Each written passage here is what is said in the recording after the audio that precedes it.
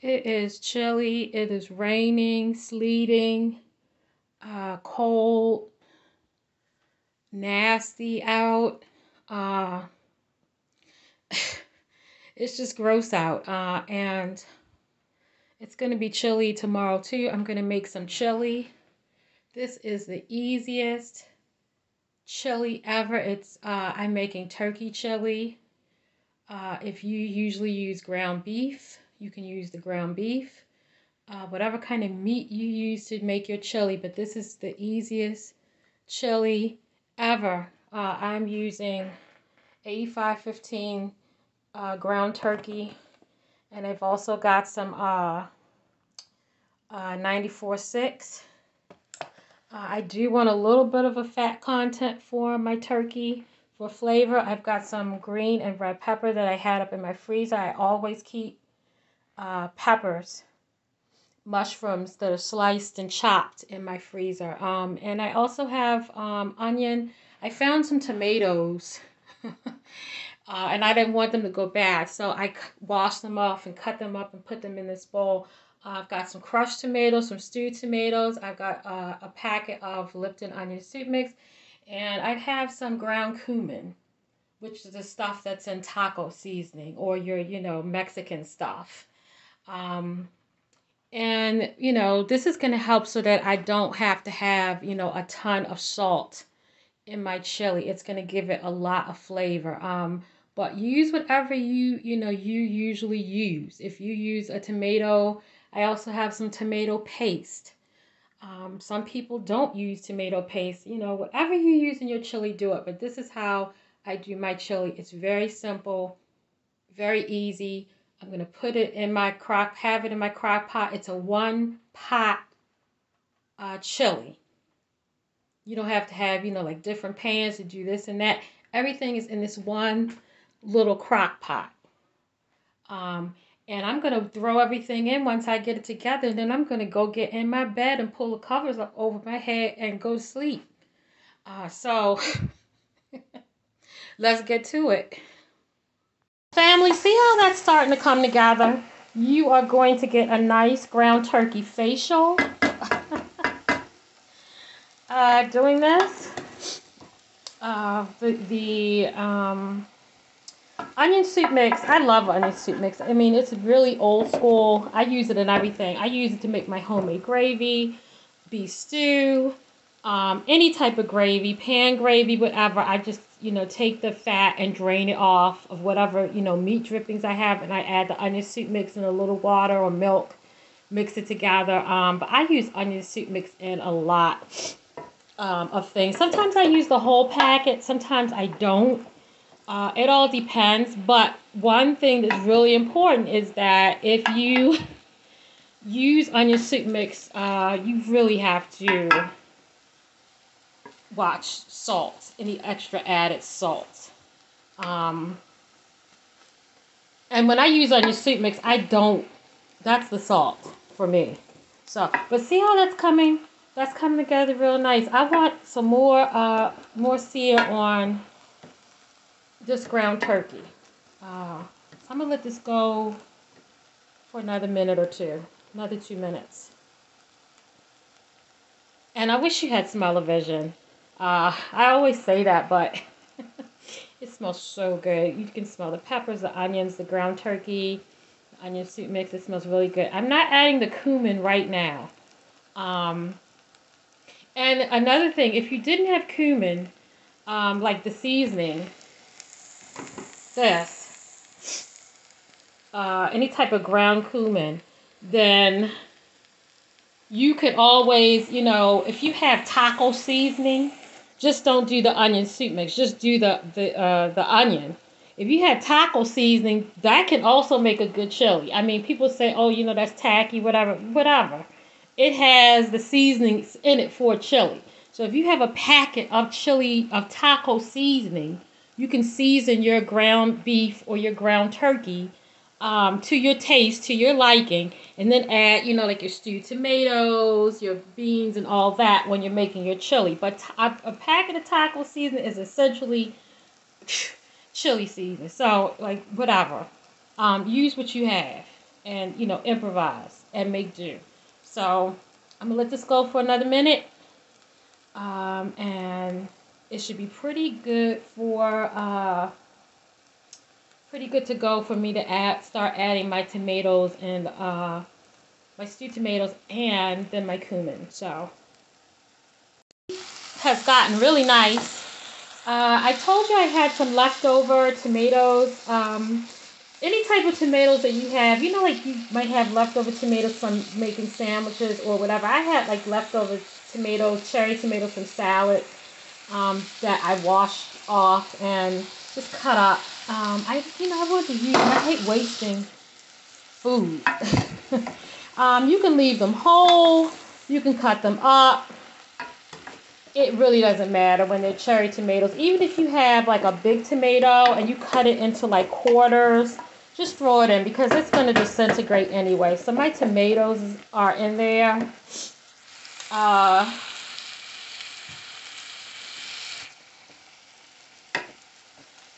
going to let that go. The fresh tomatoes really make your chili have a burst of, I don't know, like, maybe it's just me, but they give it a little extra fresh, you know, taste. I don't know. And like I said, that could just be me, but I love fresh anything in dishes. So I'm going to let that go for a minute. And I'm about to put in my cumin and my stewed tomatoes. Oh, family, this smells so good. So good. I'm getting ready to add my... It doesn't matter what you have. I mean, it just so happens that this is what, you know, I have. Crushed tomatoes. Add that. A can of that.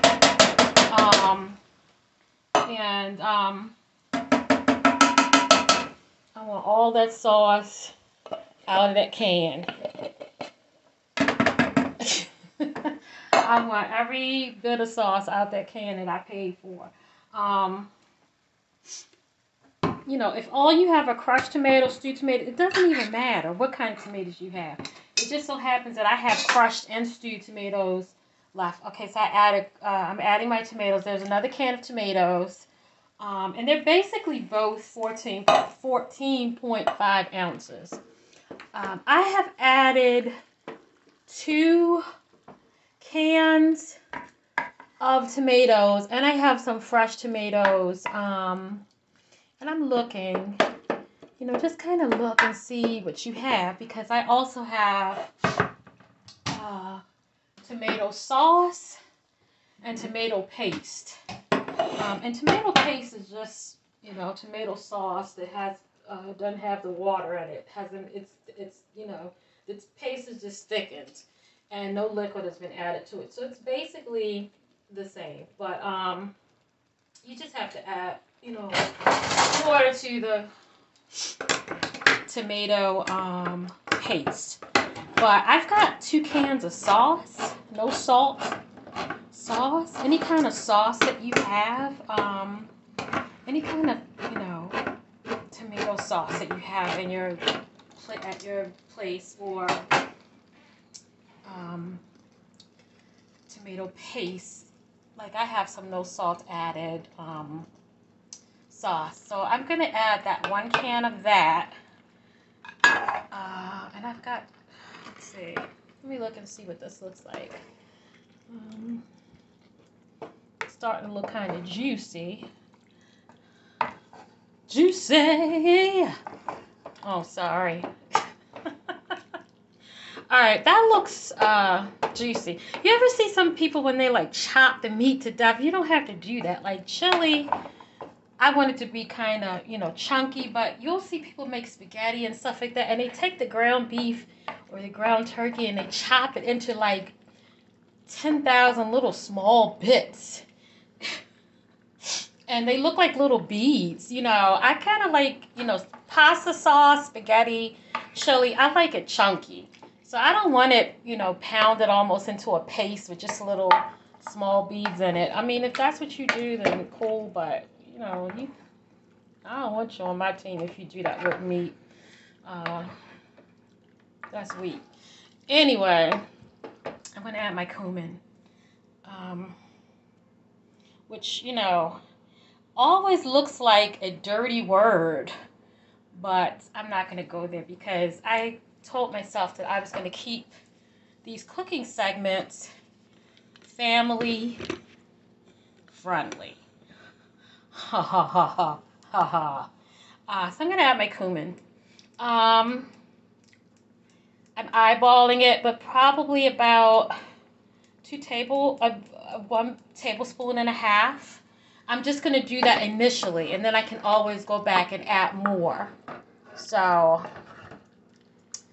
I don't know about you, but I don't like my pasta sauce to taste like Skittles. I don't like anything tomato saucy to taste like candy, but I do like a little bit of sugar. So I put a little bit in there, about a tablespoon, probably less than that I just sprinkled in there. But I like my chili and my sauces to have some sweetness to it. And also a little sugar breaks the acid of the tomatoes. You don't want it tasting like Skittles though. So, you know, please don't add a couple of tablespoons of sugar or a half a cup of sugar or more. That would really be that wouldn't be good at all. That would not be good. I don't even want to think about that. So you know what? I'm going to add some of that second can. And these are little cans of sauce. These are the little short cans of sauce that are like 4 ounces, I think. 8 ounces, but they're, you know, they're small. I added 1 whole 8-ounce can, but just eyeball your chili. You know how much liquid you need. Let me move the camera. Okay, see how it's starting to look?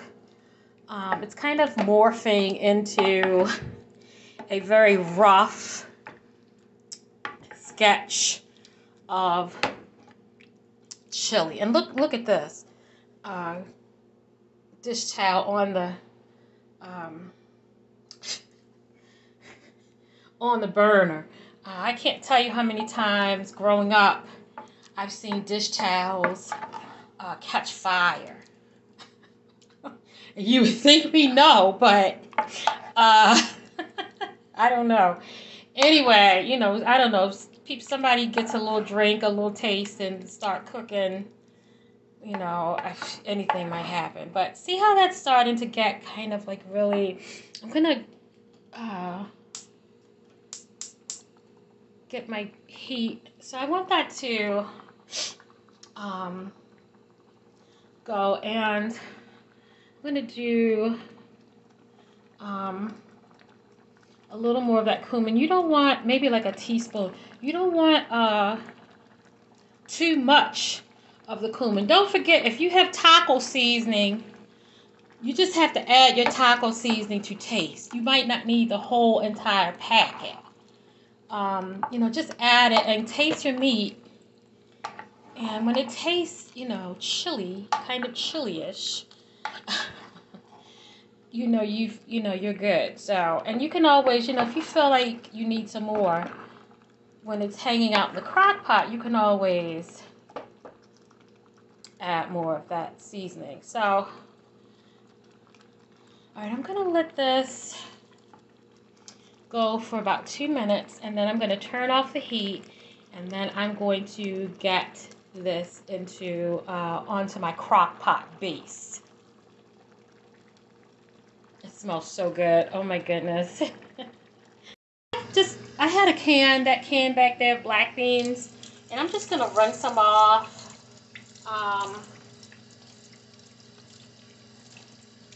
You know, I usually still have dishes in my sink, but I did cupcakes, and then I did this like back to back, so I'm trying to have enough time to do this. I'm usually like so much tidier and cleaner, but today, hey, you know, sometimes it's like that. So I rinsed these off, and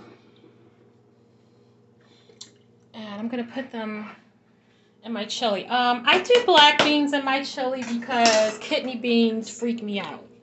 And you might say, well, black beans freak me out, but I can't do kidney beans. When I was little, a kidney bean found its way into my mouth some kind of way, and I like almost like just I don't know. I freaked out. Excuse me. So, I don't like the look of kidney beans. I don't like especially those really super big kidney beans. I don't like the taste of kidney beans, but especially how they look. I just don't like them. So, what I can deal with are black beans. And whether you use kidney beans, black beans, or if you have some kind of other bean that you like to use, put as much or as little as you like. I think for me, this is a happy medium, like this amount of black beans. I don't want any more or any less.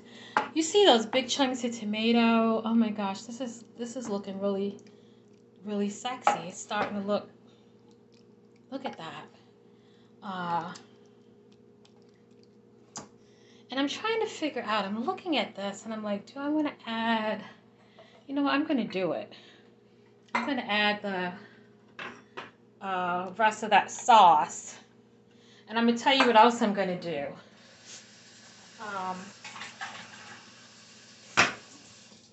And I'm going to add a little bit of water. I'm not making a soup or a stew, it's chili, but as this cooks in the pot overnight, because like I said, after I get this together, I'm getting in my bed, take a shower and brush my teeth and get in my bed. But I want it to have, not be, like dried out, but that's the perfect consistency, I think. So I'm going to tidy up a bit, because this is driving me crazy.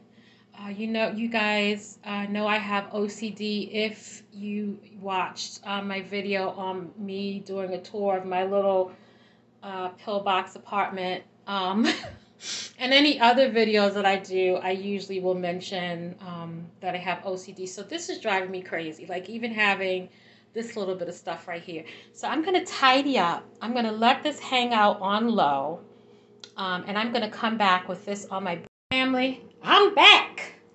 And praise Jesus, I got to clean up this little area near my sink because it was driving me nuts. If you have, any kind of OCD and neatness, orderliness, cleanliness, like I do you know how, having something in the sink, like, almost drive you nuts? But, I got my other stuff over here, like, drying off. But getting that sink area and getting this cleaned off. And I've got my chili on my crock pot base. Look at that. I mean, it hasn't even, had a chance to sit overnight so it can get really right. But it already, that tomato's going to disintegrate. The meat, the flavors are going to meld into the meat. I did add about a teaspoon of seasoned salt. A teaspoon. Probably a little less than a teaspoon. You might need more. Like I said, adjust your seasonings. I am not on a sodium restricted diet, but I am using less sodium, sugar, and oil and fats in my cooking. So I've greatly reduced that. Butter, all that. I don't use, I've never used a whole lot of it, but I use even less now for health reasons. So, but look at that. It's starting to, look really good. It's chunky. And I also did add, I didn't have to add, like any more sugar. And you really don't have to add any sugar if you don't want to at all. Some people don't like, red sauces to taste sweet at all. They like the acidity of them. For me, like I said, I like it. I like a little bit of, little sweetness, not a lot. I don't want it to taste like candy, like Sunburst or Now and Laters or Skittles, but you know, I want a little bit of sweetness there. But I'm gonna taste it one last time before I put the lid on and go take my shower, get in my bed, and I'm gonna be out. Let me see what's going on with this. Oh wow.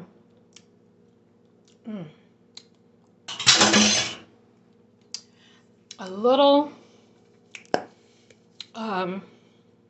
sprinkle of the cumin. That's it, and that's all I need. And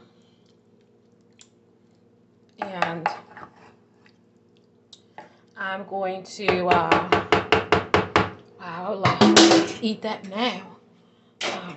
Man, I'm gonna clamp the lid over this. This chili is ready. I just took the top off. Look how creamy. Oh, that's so nice. I do want it to be, you know, not too thin, not too thick. And I think I've kind of reached a really happy medium here with this. But this is ready for chili bowls, chili bread bowls. This is ready for sour cream. This is ready for shredded cheese. This is ready for rice. It's ready for mashed potatoes. It's ready for cornbread slices. It's ready for cornbread muffins. It's ready just on its own. You know, you've got some big chunks of tomatoes that are nice and soft. You've got the black beans. Like I said, use whatever kind of beans you want. I just so happen to hate kidney beans and I love black beans, so I use those. But look at that. It's just, my whole apartment smells like chili, turkey chili. So I am going to, you know, come back when I plate this. Because, you know, I always have to show you guys when I sit down to plate it and eat it. I don't know if I'm going to have it with rice or, no, just chili with cornbread. I don't know if I'm going to hollow out and make a bread bowl or what. But this is, oh, it smells so good. I'm so excited. It's so sexy. Thank you guys again for watching. Once again, thank you for watching. God bless.